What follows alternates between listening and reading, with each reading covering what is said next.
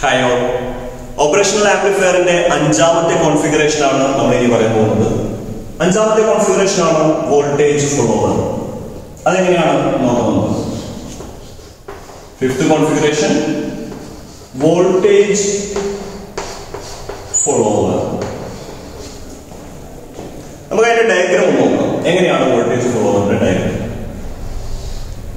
ഇതാ നമ്മുടെ ഓപാമ്പിന്റെ സിംബൽ വരച്ചിട്ടുണ്ട്. ഇൻവേർട്ടിംഗ് ഇൻപുട്ട് ടെർമിനലും നോൺ ഇൻവേർട്ടിംഗ് ഇൻപുട്ട് ടെർമിനലും കാണിച്ചിട്ടുണ്ട്. ഇവിടെ നമ്മൾ നോൺ ഇൻവേർട്ടിംഗ് ഇൻപുട്ട് ടെർമിനലിലേക്കാണ് ഇൻപുട്ട് കൊടുക്കുന്നത്. ഇങ്ങനെ ഇൻപുട്ട് വോൾട്ടേജിനെ VI എന്നാണ് അടയാളപ്പെടുത്തിയിട്ടുള്ളത്. ഇത് നമുക്ക് ഔട്ട്പുട്ട് ടെർമിനൽ വരാം. ഇതാണ് output terminal. Output terminal voltage ആണ് VO. സാധാരണയായിട്ട് ഓപാമ്പ് ഫീഡ്ബാക്കോട് കൂടിയിട്ടാണ് വർക്ക് ചെയ്യാൻ നമുക്കറിയാമോ.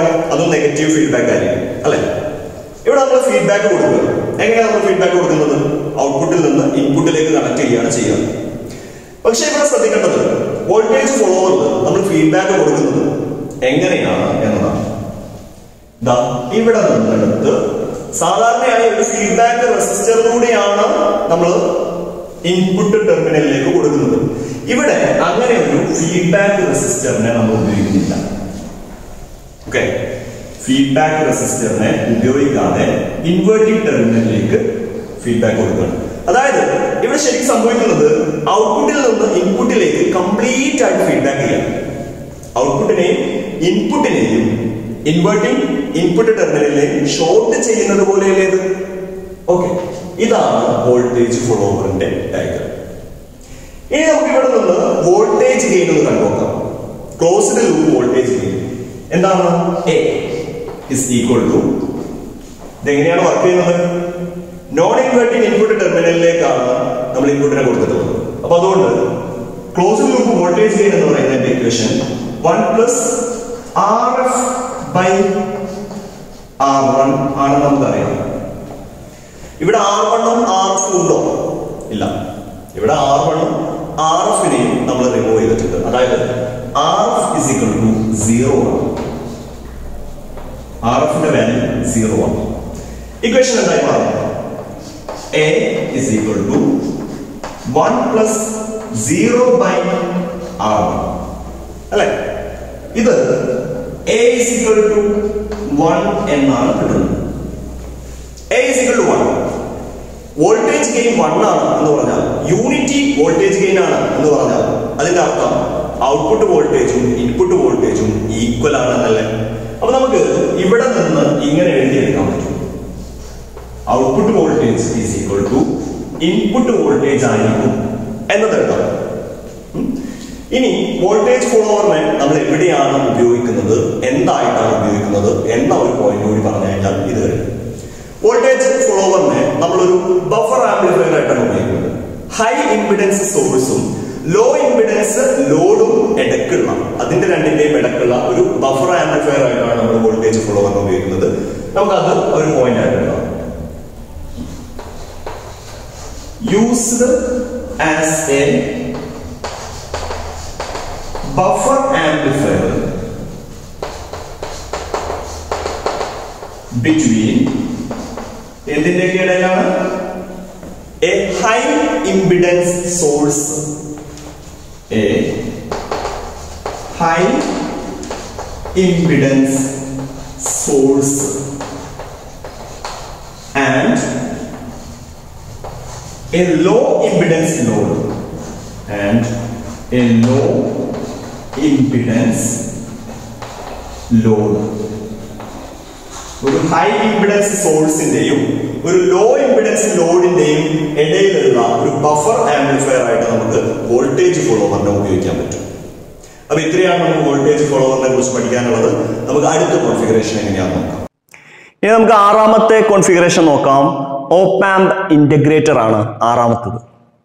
നമ്മൾ പഠിക്കാൻ പോകുന്നത് ഓപാമ്പ് integrator, operational amplifier as an integrator. എന്താണ് ഇവിടെ നടക്കുന്ന ഓപ്പറേഷൻ എന്നതാണ് പറയാൻ പോകുന്നത്. ഇവിടെ ഇൻപുട്ട് സിഗ്നലിനെ ഇന്റഗ്രേറ്റ് ചെയ്തിട്ട് ഔട്ട്പുട്ടിൽ ഒരു റാമ്പ് സിഗ്നലിനെ പ്രൊഡ്യൂസ് ചെയ്യലാണ് പരിപാടി. എങ്ങനെ? ഇൻപുട്ട് സിഗ്നലിനെ ഇന്റഗ്രേറ്റ് ചെയ്തിട്ട് ഔട്ട്പുട്ടിൽ ഒരു റാമ്പ് സിഗ്നലിനെ ഉണ്ടാക്കിയെടുക്കുക. നമുക്ക് അതൊന്ന് എഴുതി നോക്കാം. എന്താ ഇവിടെ ചെയ്യുന്നത്? Performs integration of the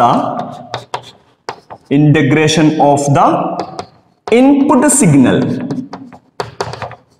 Integration of the input signal. എന്തിനു വേണ്ടിയിട്ടാണ്? To produce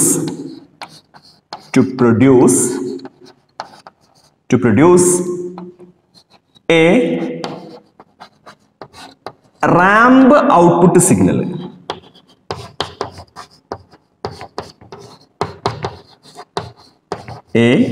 ramp output signal.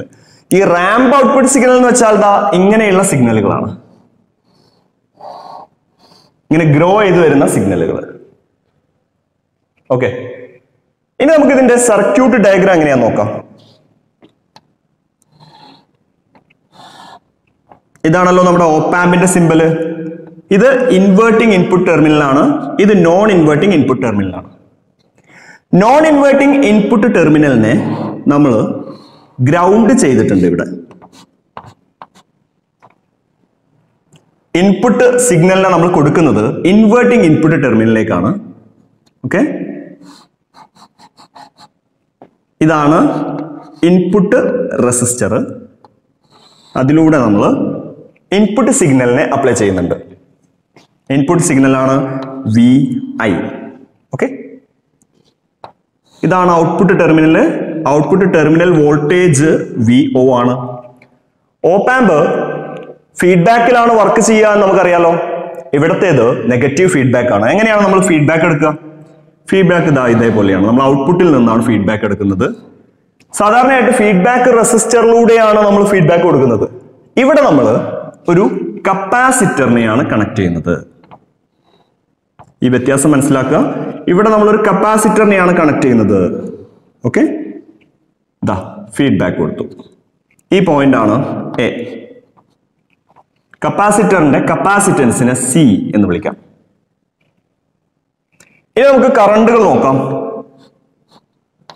ഇതിലൂടെ കടന്നു വരുന്ന കറണ്ടാണ് I1. ഇവിടെ നോൺ ഇൻവേർട്ടിംഗ് ഇൻപുട്ട് ടെർമിനലിനെ നമ്മൾ ഗ്രൗണ്ട് ചെയ്തിട്ടുണ്ട്. ഇവിടുത്തെ ഡിഫറൻസ് വോൾട്ടേജ് 0 ആണ് എന്നാണല്ലോ. ഐഡിയൽ ഓപ്പാമ്പ് ആണെങ്കിൽ ഇവിടുത്തെ ഡിഫറൻസ് വോൾട്ടേജ് 0 ആണ്. ഓപ്പാമ്പിനുള്ളിലേക്ക് കറണ്ട് എൻ്റർ ചെയ്യുന്നില്ല. അങ്ങനെയാണെങ്കിൽ ഈ I1 എന്ന ഈ കറണ്ട് IC എന്ന കറണ്ടിന് ഈക്വൽ ആയിട്ടല്ലേ ഉണ്ടാവുക. കാരണം എന്താണ്? ഇവിടത്തെ പൊട്ടൻഷ്യൽ 0 വോൾട്ട് ആണ്. ഇതാണ് വെർച്വൽ ഗ്രൗണ്ട്. നമ്മൾ പറഞ്ഞിട്ടുള്ള കാര്യമാണ്. വെർച്വൽ ഗ്രൗണ്ട് എന്ന് പറഞ്ഞാൽ എന്താ? ഫിസിക്കലി ഗ്രൗണ്ടഡ് അല്ല, പക്ഷെ അവിടുത്തെ പൊട്ടൻഷ്യൽ 0 വോൾട്ട് ആണ്. നമ്മൾ പറഞ്ഞിട്ടുള്ള കാര്യമാണ്. അപ്പൊ നമ്മളത് ഇവിടെ ഒരു പോയിന്റ് ആയിട്ട് എഴുതുന്നുണ്ട്. A is at virtual ground. A virtual ഗ്രൗണ്ടിലാണുള്ളത്. അതായത് ഇവിടത്തെ പൊട്ടൻഷ്യൽ 0 വോൾട്ട് ആണ്. അതുകൊണ്ടാണ് I1 ICക്ക് ഈക്വൽ ആവുന്നത്. നമുക്കിതൊന്ന് അനലൈസ് ചെയ്ത് നോക്കാം. നമ്മൾ മനസ്സിലാക്കിയ കാര്യം I1 is equal to IC എന്നുള്ളതാണ്. I1 കാണണം, ICയും കാണണം. എങ്ങനെയാണ് നമ്മൾ I1 കാണുന്നത്? ഇവിടത്തെ വോൾട്ടേജ് ഡ്രോപ്പ് ഡിവൈഡഡ് ബൈ ഇവിടത്തെ റെസിസ്റ്റൻസ്. ആ വോൾട്ടേജ് ഡ്രോപ്പിനെ നമുക്ക് VI minus 0 divided by R1, ഇവിടുത്തെ റെസിസ്റ്റൻസിനെ R1 എന്ന് എഴുതാലോ, ഇസ് ഈക്വൽ ടു IC എന്ന കറണ്ട് നമുക്ക് ആവശ്യമുണ്ട്. എങ്ങനെയാണ് കപ്പാസിറ്ററിലെ കറണ്ട് കാണുന്നത്? നമ്മൾ കപ്പാസിറ്റൻസ് ഇൻറ്റു കപ്പാസിറ്ററിന്റെ അക്രോസ് ഉള്ള വോൾട്ടേജിന്റെ ഡിഫറൻഷ്യൽ. അങ്ങനെയാണ് നമ്മൾ ICയെ കണ്ടുപിടിക്കേണ്ടത്. എങ്ങനെയാണ്? Capacitance into C into differential of d/dt of കപ്പാസിറ്ററിന് അക്രോസ് ഉള്ള വോൾട്ടേജ്, അതാണ് VC.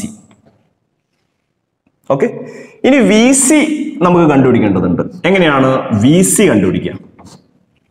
എങ്ങനെയാണ് നമുക്ക് ഇവിടെ നിന്ന് വി സി കിട്ടുന്നത്?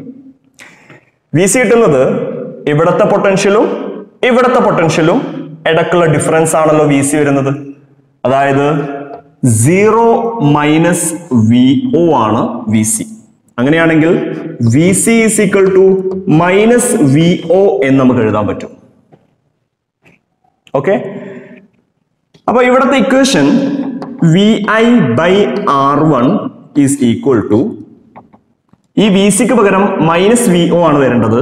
അപ്പൊ ഈ മൈനസിനെ നമുക്ക് പുറത്തേക്ക് എടുത്തെഴുതാലോ. Minus C into D by D T of V O. ഇനി ഇതിനെ നമുക്ക് ഒന്ന് ഇന്റഗ്രേറ്റ് ചെയ്ത് നോക്കാം. Integrating on both side. Integrating on both side, രണ്ട് സൈഡിലും നമ്മൾ ഇതിനെ ഇന്റഗ്രേറ്റ് ചെയ്യാണ്. എങ്ങനെയാണ് ഇവിടെ വരിക?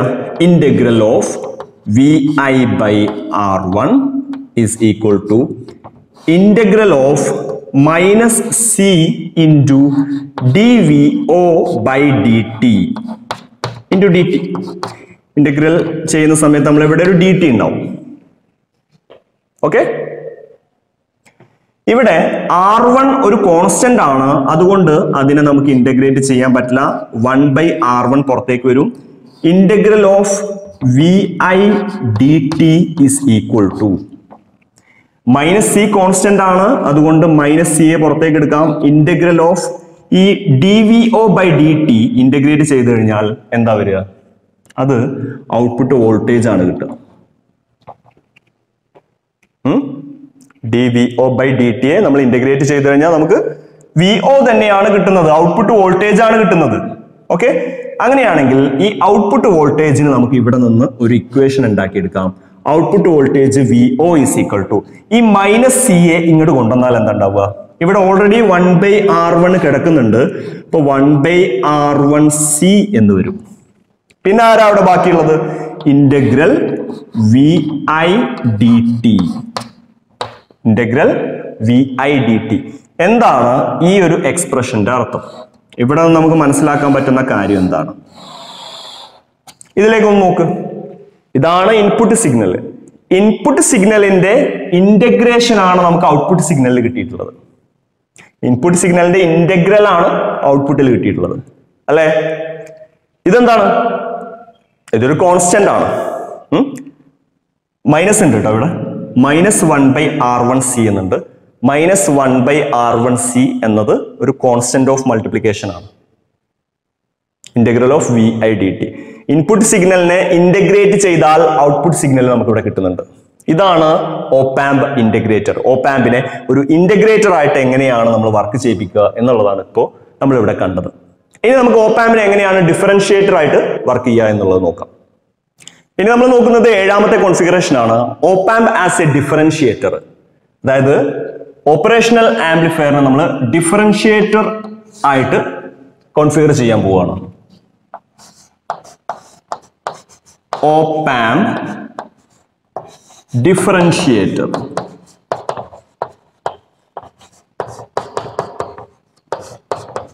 ഓപാമ്പ് ഡിഫറൻഷിയേറ്റർ. എന്താണ് ഇവിടെ സംഭവിക്കുന്നത്? ഔട്ട്പുട്ട് വോൾട്ടേജ് ഇൻപുട്ട് വോൾട്ടേജിന്റെ റേറ്റ് ഓഫ് ചേഞ്ചിന് പ്രൊപ്പോർഷണൽ ആയിരിക്കും. എങ്ങനെയാണ്? Output voltage proportional to rate of change of input voltage.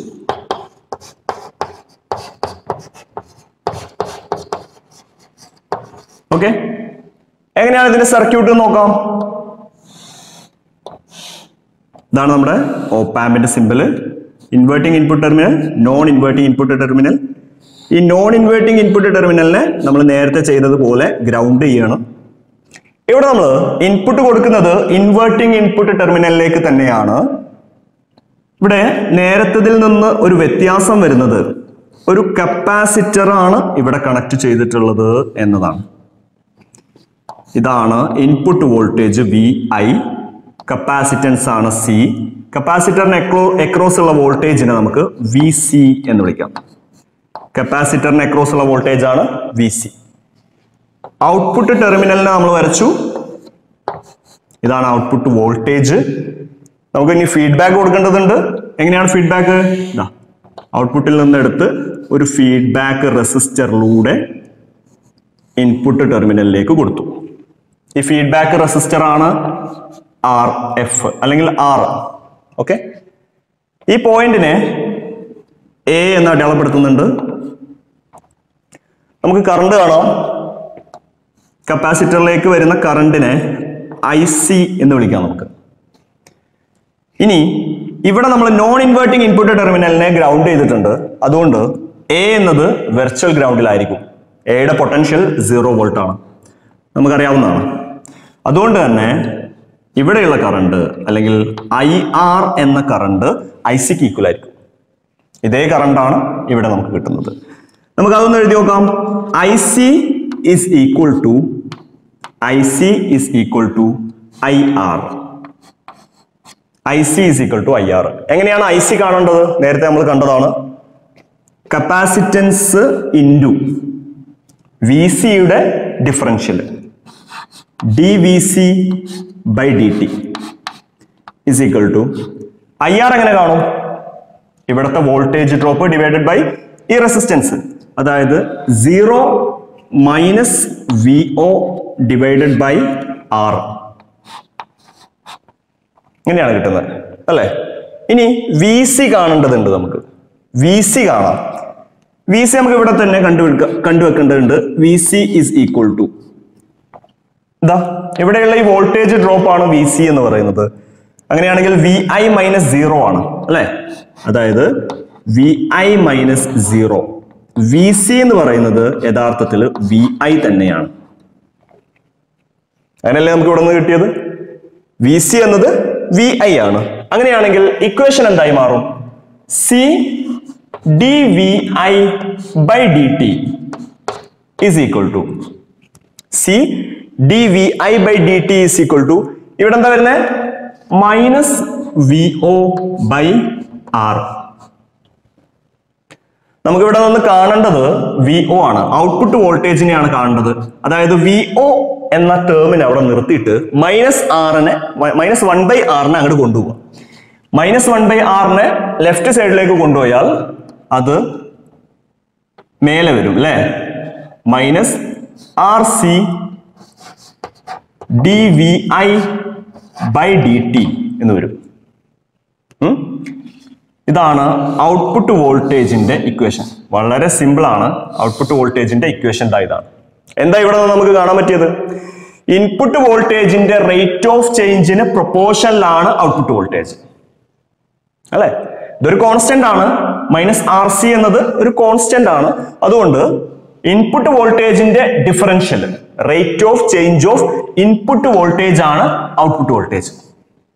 ഇവിടെ നടന്ന ഓപ്പറേഷൻ ഡിഫറൻഷിയേഷനിലെ ഇതാണ് നമ്മളുടെ ഓപ്പാമ്പിനെ ഡിഫറൻഷിയേറ്റർ ആയിട്ട് work ചെയ്യിപ്പിക്കുന്നതിനുള്ള configuration.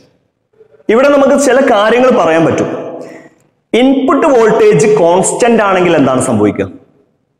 Input voltage constant ആണെങ്കിൽ D V I by D T എന്നത് ഡിഫറൻഷിയേഷൻ ഓഫ് എ കോൺസ്റ്റന്റ് എന്ന് കിട്ടും. അതായത് 0 ആണ് വരിക. അപ്പോ വി ഐ കോൺസ്റ്റന്റ് ആണെങ്കിൽ നമ്മൾ ഇവിടെ നിന്ന് മനസ്സിലാക്കുന്ന കാര്യങ്ങളാണ് എഴുതുന്നത്. വി ഐ കോൺസ്റ്റന്റ് ആണെങ്കിൽ ഔട്ട്പുട്ട് വോൾട്ടേജ് 0 ആണ് വരുന്നത്. മനസ്സിലായോ? കോൺസ്റ്റന്റ് ആയിട്ടുള്ള ഒരു വി ഐ കൊടുത്താൽ നമുക്ക് ഔട്ട്പുട്ട് വോൾട്ടേജ് 0 ആണ് കിട്ടുന്നത്. ഇൻപുട്ട് വോൾട്ടേജിന്റെ ചേഞ്ച് വളരെ പെട്ടെന്നാണെങ്കിൽ ഔട്ട്പുട്ട് വോൾട്ടേജിന്റെ മാഗ്നിറ്റ്യൂഡ് വളരെ കൂടുതലായിരിക്കും. അത് നമുക്കൊന്ന് എഴുതി നോക്കാം. എങ്ങനെ? faster the input voltage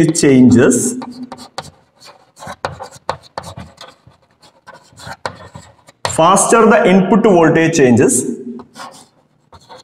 larger the magnitude of